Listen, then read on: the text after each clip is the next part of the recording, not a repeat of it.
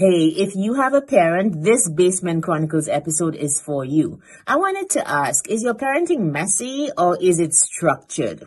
I know mine is definitely messy and I make no bones about it. I'm not even ashamed of it anymore. I am Lisa Dublin and these are the Basement Chronicles. This is episode number 52. And I know many kids are on vacation and parents are like grappling with, I should be teaching the kids all of these different things over the holidays. I don't know about you, but I know I started the holidays with a list of the things that I wanted to teach my children. I have 3 sons. I wanted to teach them all of these things by the end of the summer. It's not happening.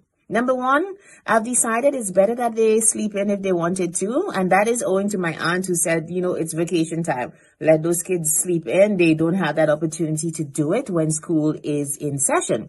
So I've decided, that kind of works for me because it really gives me time to do my job, do business, etc. while they are having their downtime. But I would think once they are up, there probably should be a structure in place to make sure that they do what they're supposed to do, that they can crush their goals and I can crush mine, etc. Doesn't work like that.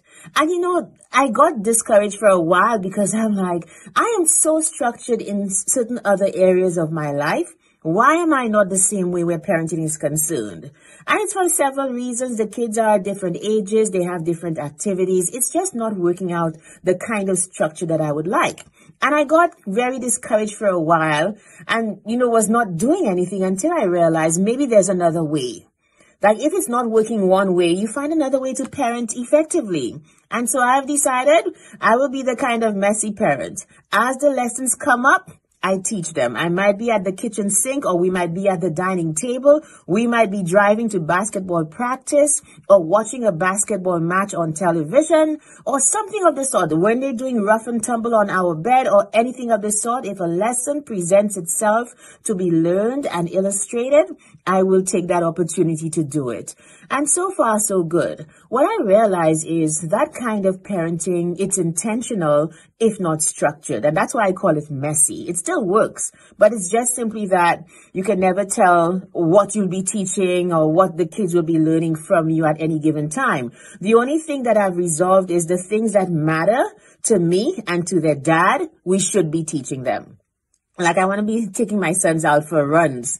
It hasn't happened because they're sleeping late and I go early in the morning. So I kind of have to figure that out. But both their dad and I are into exercise, into gym, etc. So they have taken on that value as well.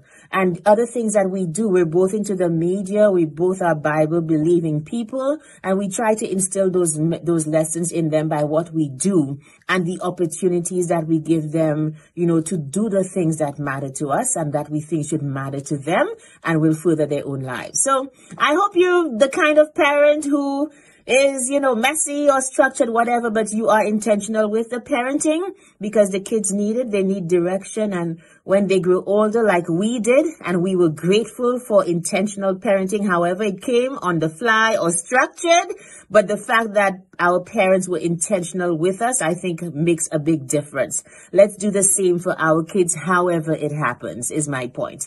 Head over to YouTube and subscribe to Basement Chronicles, because there's a lot more inspiration there. This is episode number 52, okay? That means there are 51 episodes waiting for you to see and for you to be inspired by. Thank you for watching. I'm Lisa Dublin. Bye.